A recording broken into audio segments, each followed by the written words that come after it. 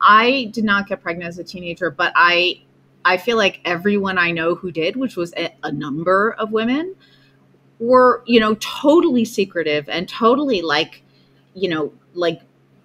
draped in shame and just covered in shame. And there was the sense that like, it was awful. I mean, like, let's just be plain. It was the sense that they had done something terrible and that they were sort of potentially ruined if people knew, and that it had to be kept secret.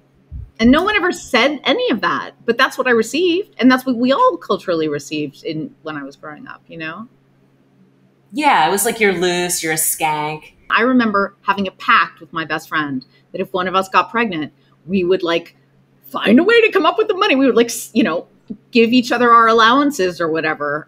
Because not that it was frankly an issue. Yeah. It's like, I didn't even have a boyfriend at the time.